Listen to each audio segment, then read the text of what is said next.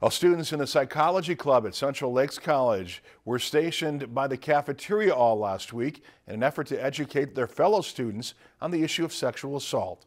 Reporter Rachel Johnson has more.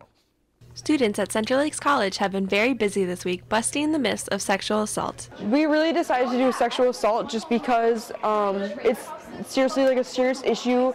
I mean, it's really common to hear about sexual assault, and it's just kind of, a lot of people just put it off. Members of the CLC Psychology Club are stationed by the cafeteria all week to talk to students and raise awareness about sexual violence. Kind of ending the misconceptions that surround sexual assault, and it's okay to not be okay. The students wear t-shirts with common myths about sexual assault. Like, oh, if you weren't wearing those clothes, it wouldn't have happened, or you should have expected it to happen.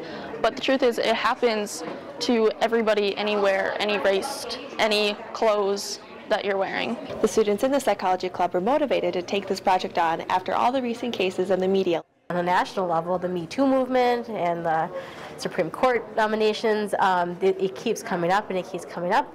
But we keep hearing people use and explain it with myths like if she hadn't been dressed that way and she should be able to remember everything. Sexual violence and psychology go hand in hand. Through psychology, we're able to understand our memory is a very reconstructive process, and we're able to understand when trauma happens how the hormone cortisol can impact our memory and how the recollection of events is not always a clear-cut picture. The club members think it is very important to educate the community, especially on college campuses where 1 in 5 females will experience a form of sexual assault. It's important to make sure students know and are aware of what's consent, what's no, what's assault, what's harassment, and to be safe in their relationships, and to know, again, if something does happen, where do I get help and how do I go about handling this?